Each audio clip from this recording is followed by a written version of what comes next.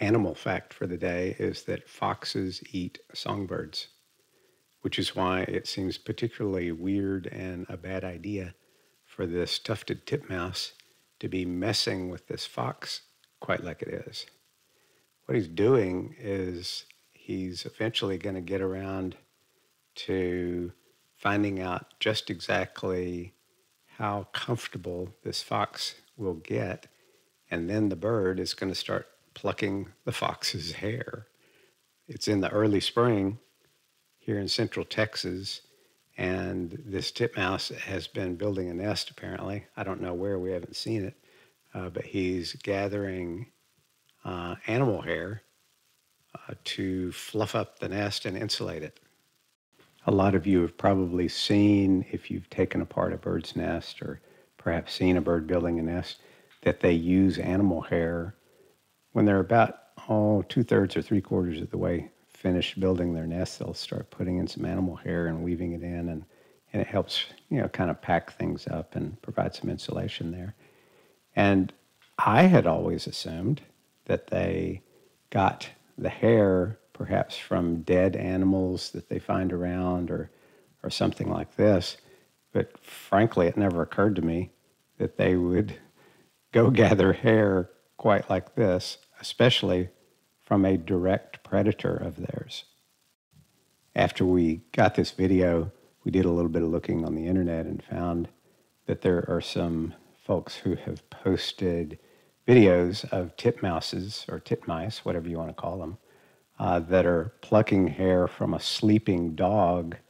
Typically, it seemed to me that they were probably elderly dogs who were a little bit, not as snappy, maybe, as a small, quick, young dog.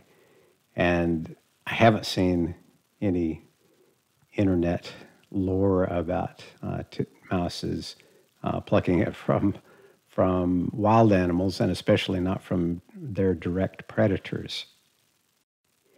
In any event, this little bird was making a good day's work of it and eventually got around to finding a spot kind of there in the little mid-belly area that seemed pretty productive. And this bird just starts harvesting away and eventually comes up with a mouthful. It was kind of a coolish day here in central Texas in very late February. And this fox was just laying around snoozing.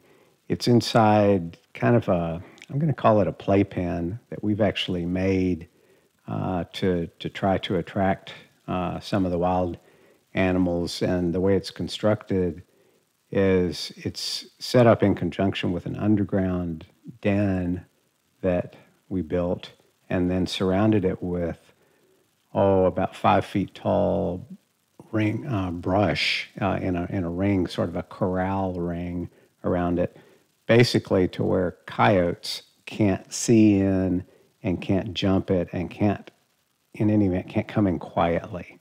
So if you can force the coyote to make noise, then the fox can protect themselves from it by getting in under the underground den.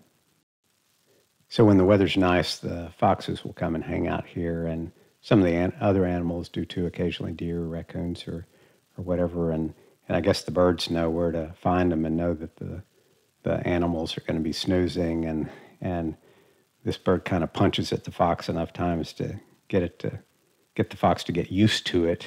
And apparently it's not particularly bothersome. And after a while, he just pretty much sleeps through it and lets this guy gather the hair he needs and take off and go build his nest.